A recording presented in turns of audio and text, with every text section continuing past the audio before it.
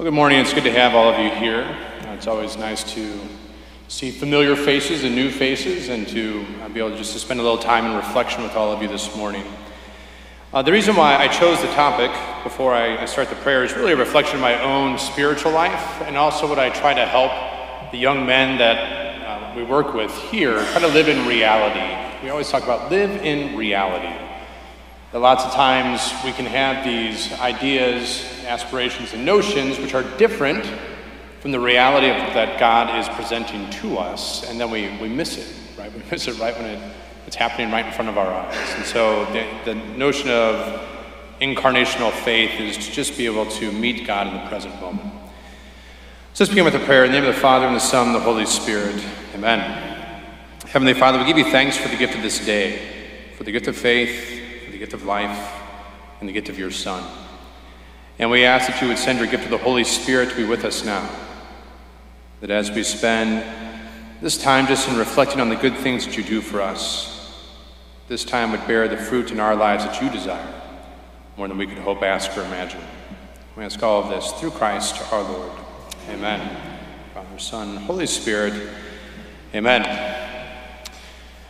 In the back of the breviary, which is the prayer book that priests and religious and lay people are invited to pray each and every day for the Liturgy of the Hours, there's actually a poetry section, which I kind of find both fascinating and also kind of uplifting, that the church would see poetry as something that would be useful for prayer, with the beautiful images and the conciseness of the language. And there's one poem that I refer to a lot as I kind of flip through the back pages, and it's called The Pulley by George Herbert. And this is what the poem is. When God at first made man, having a glass of blessings standing by, let us, said he, pour on him all we can. Let the world's riches, which dispersed lie, contrast into a span. So strength first made a way, then beauty flowed, then wisdom, honor, pleasure. When almost all was out, God made us stay, perceiving that alone of all his treasure, rest in the bottom lay. For if I should, said he, bestow this jewel also on my creature, he would adore my gifts instead of me, and rest in nature, not the God of nature. So both should losers be. Yet let him keep the rest, but keep them with repining restlessness. Let him be rich and weary, that at least if goodness lead him not, yet weariness may toss him to my breast. If goodness lead him not, yet weariness may toss him to my breast. Again, I kind of alluded to it in my opening comments. I don't know if you've had these experiences. I imagine that you have, but sometimes when you've built up to a large event or maybe a life experience, maybe it's a vacation that you're going to go on, or some sort of, just special moment in your life, and then you get there, or even Christmas morning, let's say, and then all of a sudden, after the torrent of all the activity, there's a little voice inside of you that kind of says with a bit of sadness, is that it? Is that it?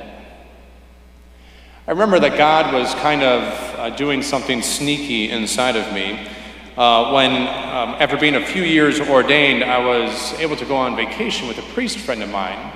And some people gave us a house that they owned in Florida to go use, and beautiful house and white sandy beaches, and we got to golf in the morning, and we cooked dinner in the evening. And I said, let's just go to the chapel nearby, the Catholic parish, because priests are like spies. We like to see what our brothers are doing all over. So we kind of snuck in, and I remember just, we saw that obviously the Eucharist was present, and so we just said, well, let's just stop and make a time of prayer. And I remember thinking at that moment, that was the best that I felt that entire week.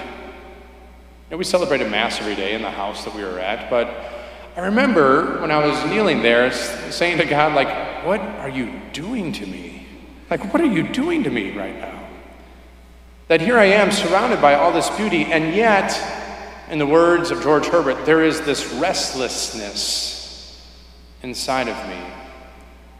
No matter how good, no matter how beautiful, or sometimes how disappointing, there is something inside of me that just says, is this it? Is this really your will for my life? Are you really present here? Is this really what I was created for? And the answer that we actually come to realize is no. That the entire world cannot satisfy the human heart, and yet at the same time, God comes to us in our daily existence.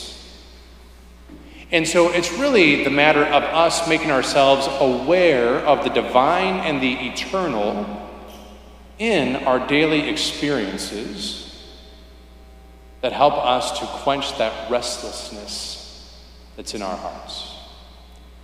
Because if I try to do it merely by external observance, it's always going to fall short. If I try to accomplish my own image of how things ought to be, like a bad Pinterest expedition, it never turns out like the picture.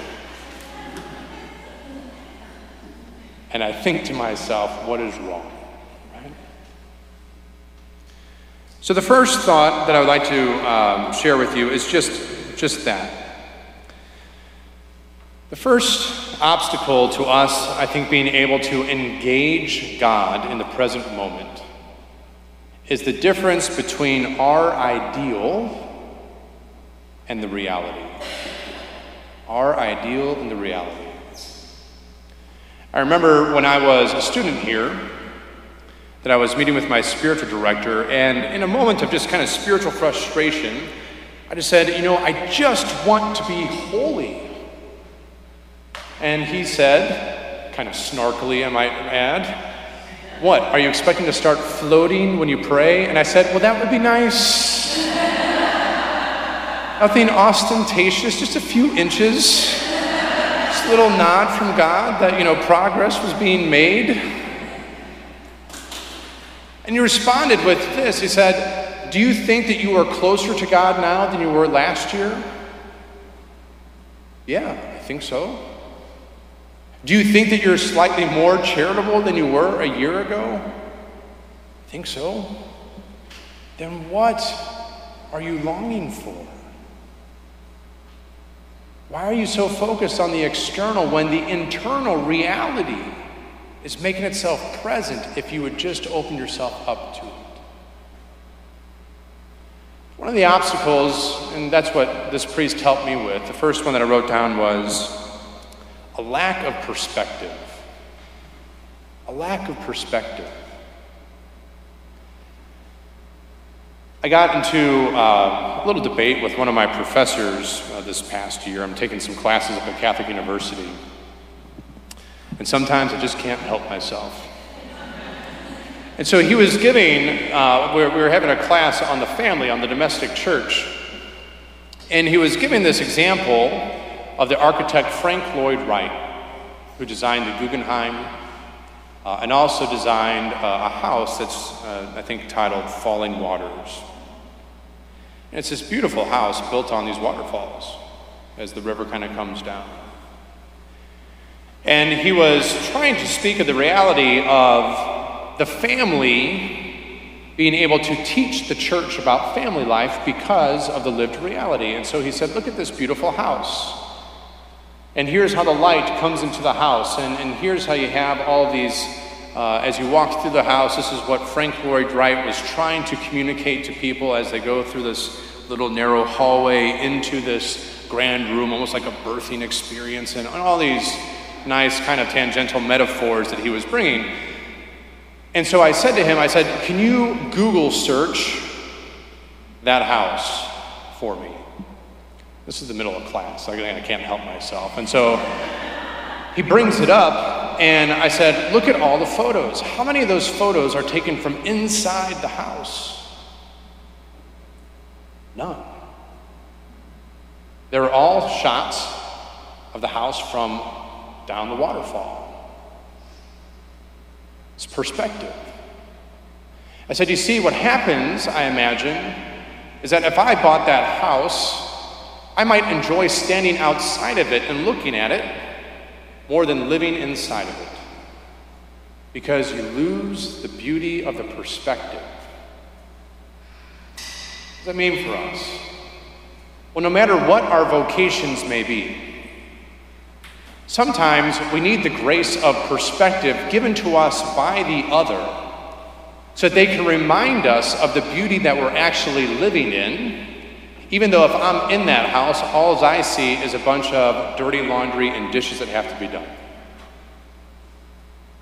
That God and the church and our friends through spiritual guidance help to give us the perspective to remind us that despite our own lack of perspective, that we can't see the forest through the trees, that we exist in this beautiful relationship with God.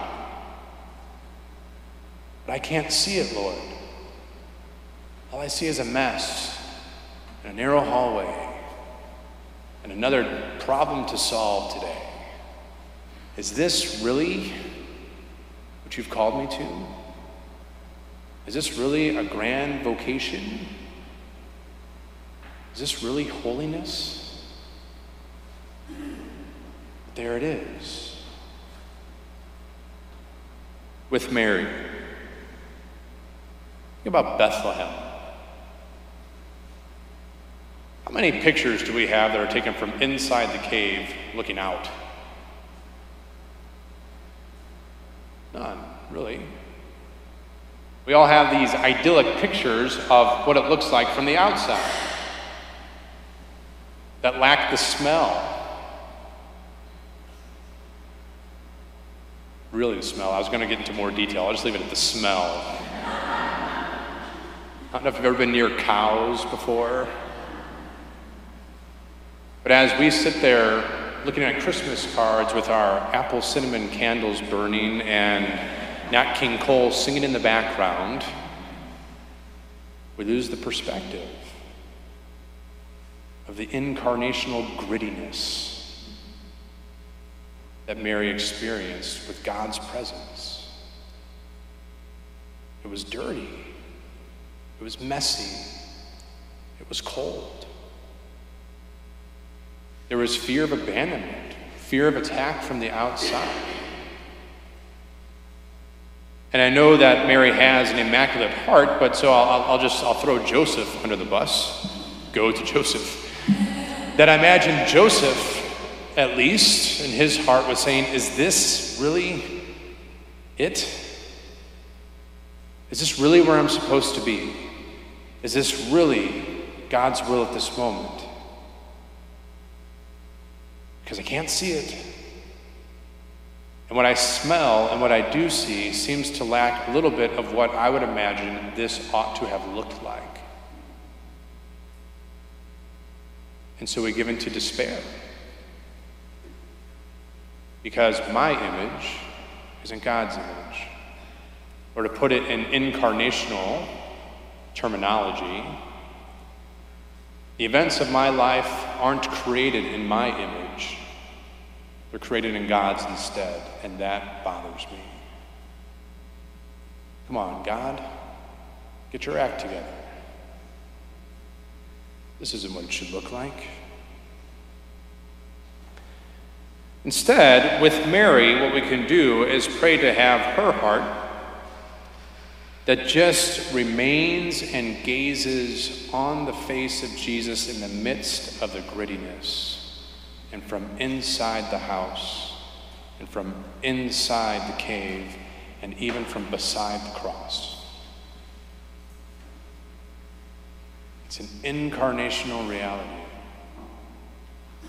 And I tell guys all the time that are studying here, because they have this real, it's a grace. They have a zeal, right, for the priesthood, which they ought to have. But sometimes they have attached to it an unrealistic ideal. The church will have no more problems once they're ordained, because they have been sent at last. And they'll have churches full of people that are just devout and pray all the time and just agree with everything the church says. And there are no confession lines because all is bliss. with the way that they preach and conversions happen, you know? And it's not real. I remember a good friend of mine when he got married, and they were only a year in, and he said this, he goes, you know, the toughest part of marriage is this, that I came in with all of my own ideas about what it would look like, and then I discovered that she had her own ideas too. And her ideas aren't the same as my ideas. And so we don't always get along,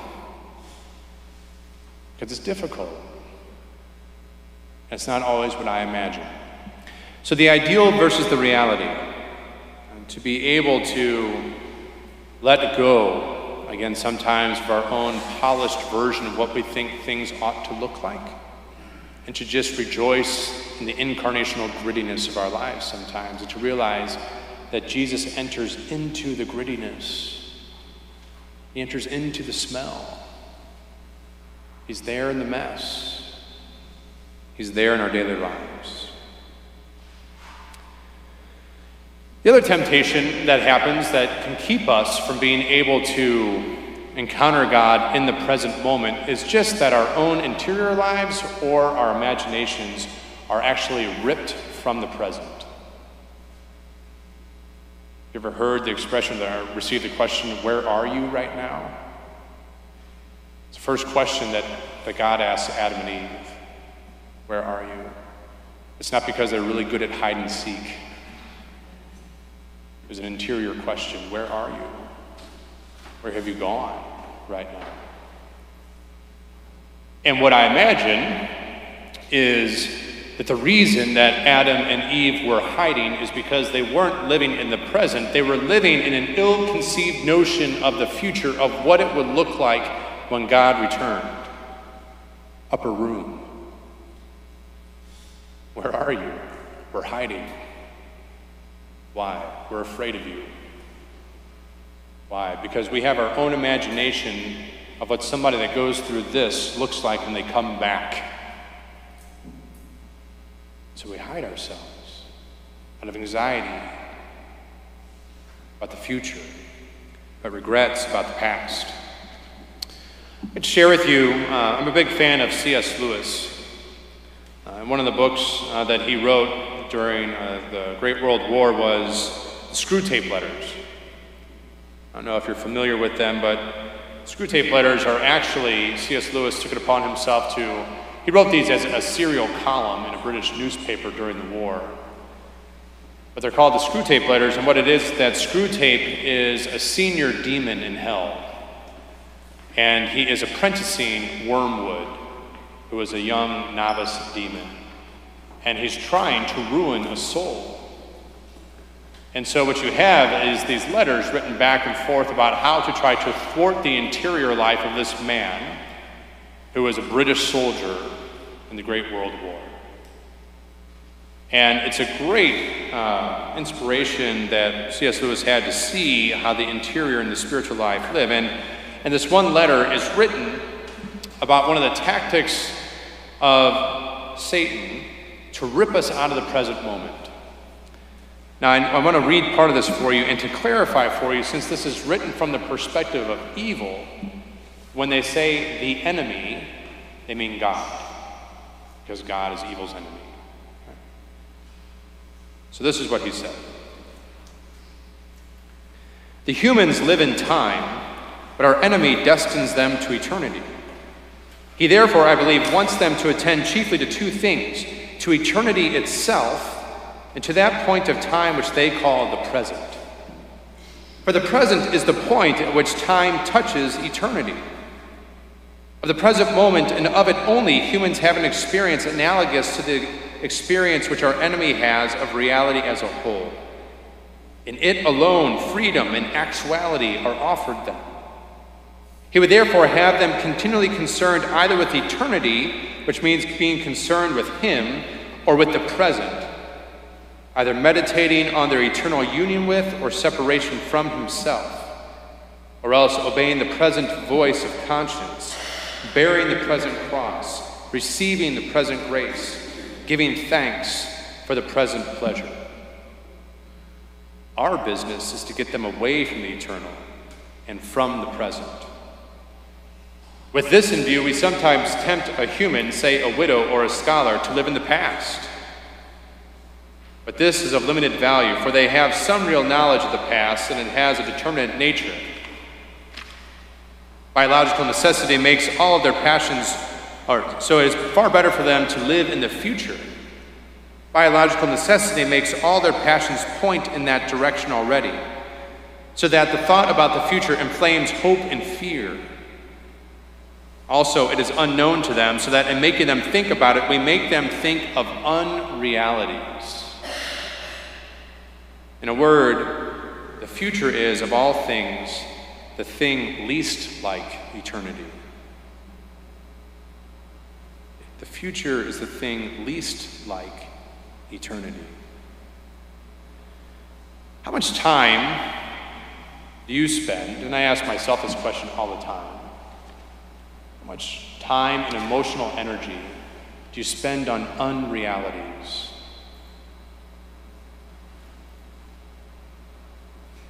I'm not saying that it's a bad thing. I'm not going to try to tell you never to worry about yourself or your family, about what may or may not happen. My brother, in fact, texted me last night. He's sending his oldest daughter off to college. So he took a photo of the car all packed up and said, "It didn't seem that long ago that I brought her home from the hospital, and now here she goes."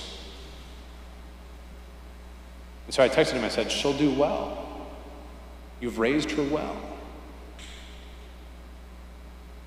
My sister-in-law right now is frantic. Why? A mother's sorrow, watching her first one leave the nest, but also because she's living in unrealities. All the what ifs. What if this? Well, what if that? Well, what if this? What if that? Well, if that happens, and then this happens, and then this happens, and then this happens, well, then that's going to happen, and we're going to have to call so-and-so, and then we're going to have to, and then she's, you know what, she's just going to have to come home. Don't go. Don't go. I've already seen it. Just stay. I was listening to a talk one time by a speaker at one of the Steubenville conferences, and he said, sometimes, and he brought this little 2x4 beam out, he says, imagine if an Olympic athlete came out on the balance beam and just hunkered down and hugged it for 3 minutes, and then slid off and goes, "Thank you." He said, but how often do we go through life like that? I'm just going to hunker down here, make sure I don't fall off. And at the end of my life, I'll just kind of slide off the balance beam and say, "Thank you." But a life lived in unrealities freezes us. It limits our freedom and our joy. Because I'm always concerned about the other shoe falling. My mother has a knack for this, and so I think I inherited some of it from her. My mother is able to see the disaster that may happen at any turn. I think she's really just sitting around waiting for my dad to die at this point. It's going to happen sometime. I just don't want it to happen when I'm out by myself with him, so we're just going to sit in the apartment and wait for 20 years. And then when it happens, I'll say, "You see, I told you." And so we're trying to encourage our parents, no, go live while you're still alive. Don't wait for disaster to come. Don't live in unreality.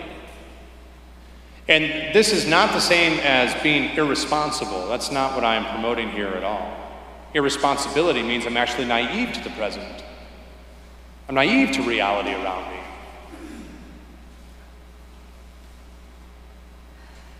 There's a difference between fear and anxiety. You see a bear, you should run. Actually, you shouldn't run, sorry. You should stand still. But you should have a natural fear of knowing this thing can kill me. It's a great natural response, fight or flight. Anxiety, say, I'm not going to go to Colorado. There's a lot of bears in Colorado. And so I'm not going to go. because of an unreality that exists. It's kind of a silly example, but how often do we do that in our lives? I'm not going to have this conversation because I know how they're going to respond. So I'll do nothing. Unreality. Here, lots of times as a priest, I'm not going to go to confession because I know how that's going to go. And what does this young celibate guy know anything about anyway? He's probably just going to look at me with some sort of disappointing scowl. And so I'm not going to go. I'm going to hide myself in the upper room. I really think that was the difference probably between Mary and the apostles. Mary didn't fear Jesus coming back. They did in a certain way. Filled with anxiety. She was filled with hope.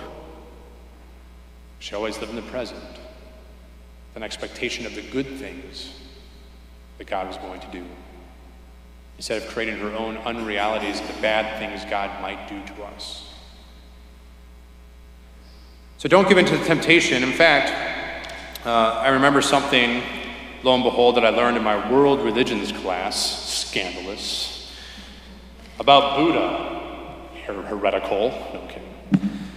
There's a story, though, that I remember vividly, and I'm not an expert in Buddhism, so I'll probably mess it up a little bit. But there was a vision of all the armies of the world coming against Buddha when he was meditating, to try to drive him out of that. And the story goes that he said, "You are not real, and the earth is my witness." And he touches the ground and they vanish in front of him. Unreality. There's lots of times throughout my day, sometimes where I'll knock or I'll touch my desk. Get back to reality. Don't live in the unrealities that my imagination is conjuring up right now. And the two ways, again, that this happens to us is that we can be focused on anxiety about the future or also the wounds of our past and replaying things over and over and over and over again. How often do I hear this as a priest? Father, I believe that God has forgiven me, but I cannot forgive myself. Why? Because I keep being stuck in the past, that I believe that my mistakes define me, that a moment in the past defines me instead of the reality of who I am today. Can you imagine if the great saints fell into that trap? St. Augustine? What if you walked around saying, I'm just a thief, and a guy that had a mistress and got her pregnant out of wedlock? That's who I am. No, you are the doctor of grace. Or St. Paul, who was well aware of his past. Yeah, I kind of persecuted the church, and I stood there and watched Stephen be stoned to death, and I consented to that. Is that who he is? No, you were my great apostle to the Gentiles. That we have to sometimes make an offering of our past to allow God to recreate us in the present. Create a new heart in me, O God. Put a steadfast spirit within me. Help me to live in the reality of the present moment and to encounter you there. Holy cow. Okay, I'm sorry. I'm going on. Point 2. No, I'm kidding. All right, here we go. Okay. Wilfred Stinnesen wrote a book called Into Your Hands, Father. A reflection on really trying to obey God's will at every moment. And when he speaks about living in the present, this is what he says. He says, it is an inexhaustible source of wonder and admiration that God's will, which is so great and so far-reaching that it encompasses the whole universe, can make itself so small. Every person comes into the world with a dream of doing something great with his life, something that will make an imprint and bear fruit. God himself inspires these dreams. God is, of course, the one who makes the human person great. If only we could understand that we can only realize our dream by being totally present to the little and insignificant things we have to do at each moment. We encounter the infinity of God only in the present moment. The more we are recollected in the moment, the more clearly does the eternal now of God reveal itself to us. This is a great little image. The infinity of God comes to us through a funnel. It becomes so little and so narrow that it is difficult for us to recognize it. It comes only drop by drop through the small opening. The funnel is the present moment. When I put my mouth to the funnel, I am nourished by infinity. Yeah, wow. God makes himself so small that he comes to us in this present moment. The present moment becomes, in a sense, a sacrament of eternity for us. Or as de Caussade says in his great work, Abandonment to Divine Providence, he says this: the divine will is a deep abyss of which the present moment is the entrance. If you plunge into this abyss, you will find it infinitely more vast than your desires. Do not flatter anyone, nor worship your own illusions. They can neither give you anything, nor can you receive anything from you. Receive your fullness from the will of God alone. It will not leave you empty. Adore it. Put it first, before all things. Tear all disguises from vain pretenses and forsake them all, going straight to the sole reality. The reign of faith is a death to the senses. It is their spoliation, their destruction. For the senses worship creatures, and faith adores the divine will. Destroy the idols of the senses, and they will rebel and lament, but faith will triumph because the will of God is indestructible.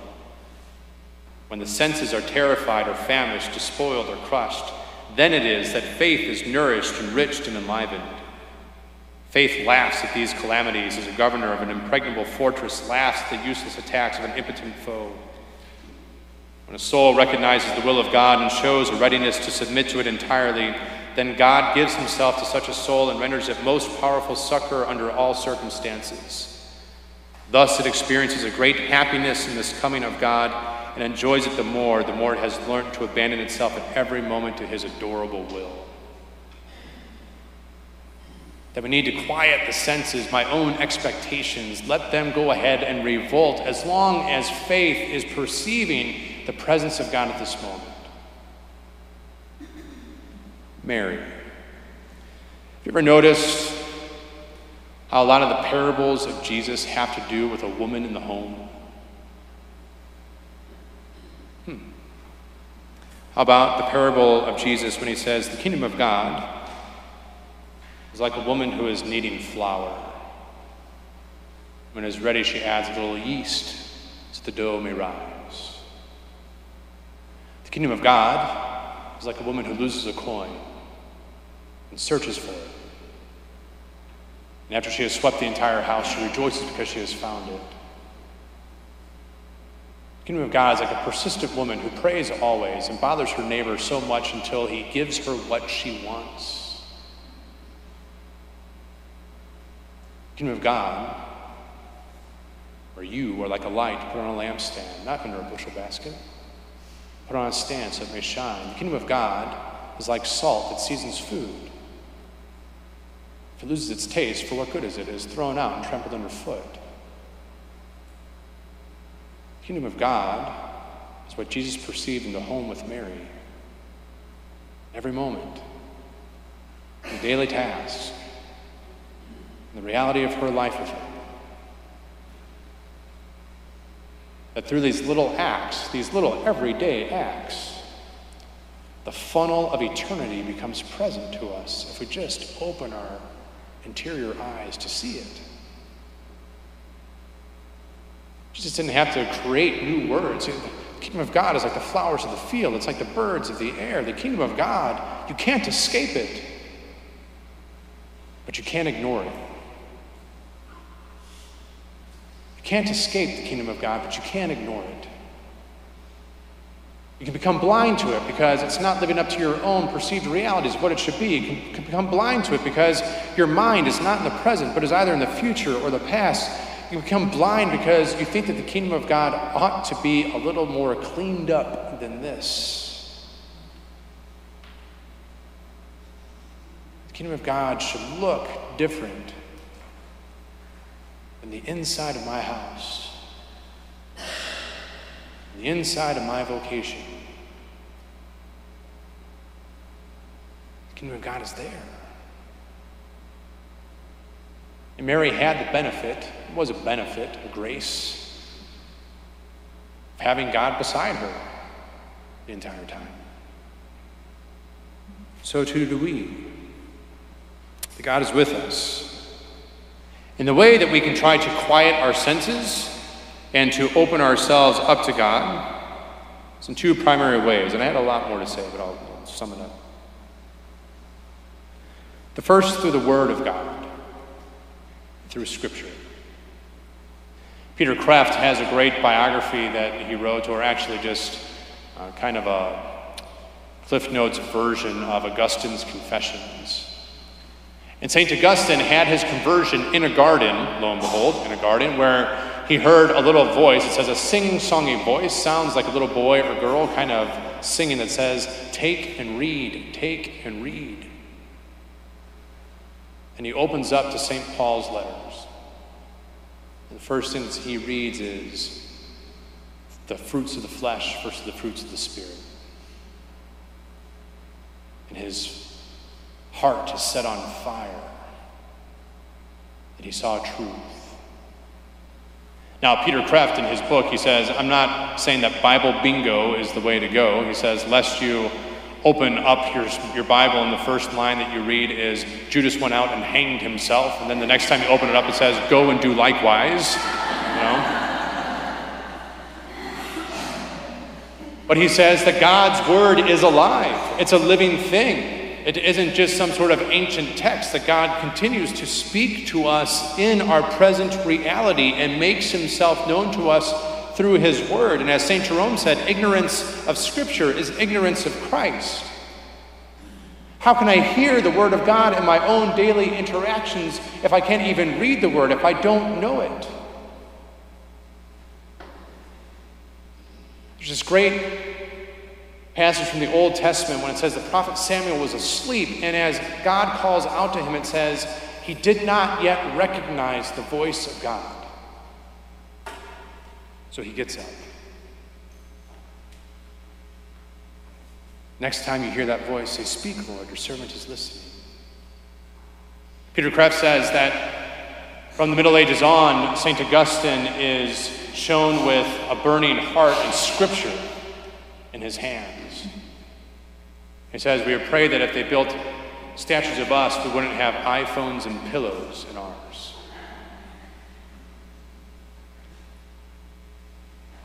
Sacraments, that the divine comes to us, of course, in the Eucharist. God funnels himself all of eternity, whether I believe it or not, whether I feel it or not, whether I perceive it or not. There to the divine funnel of God's eternal life comes and greets me. And then lastly, importance of some sort of daily examine. I'm sure you've had talks on that before. But to be able to pause at some point during your day and to live in reality and to ask the Holy Spirit to illumine your heart to where God is present. Small miracle of the funnel of eternity coming into your home, coming into your daily work, coming into your relationships. God is there. And that all of our desires are fulfilled. And we have this sense of peace and this sense of joy to live as sons and daughters of God when we just kind of let go of all of our preconceived notions and live in the present moment with Jesus.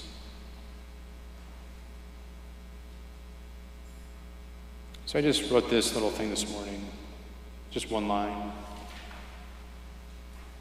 Mary lived with Jesus, And so can we. That was the secret of her life, of her happiness. Mary didn't really, I might get some time in purgatory for this statement, Mary really didn't do anything. She received everything. She received the presence of God. She was open to receive the reality of God in her life. That's what defines her. My soul proclaims greatness of the Lord. My spirit rejoices in God, my Savior, because he has looked with favor on his lowly servant. From this day, all generations will call me blessed because the Lord has done great things for me. Not I have done great things for God. God has done great things for me. And holy is his name. Funnel of eternity received. So we pray, again, just that you don't become discouraged sometimes by the grittiness or the ordinariness of your life. Not to give in to the despair if you're not floating when you pray. I'm still working on it. And that as we began the talk with that poem, The Pulley, that if all the blessings that God gives us don't draw us to his heart, let the weariness remind us of our need for him and draw us to him. Hail Mary, full of grace, the Lord is with thee. Blessed art thou among women, and blessed is the fruit of thy womb, Jesus. Holy Mary, Mother of God, pray for us sinners, now and at the hour of our death.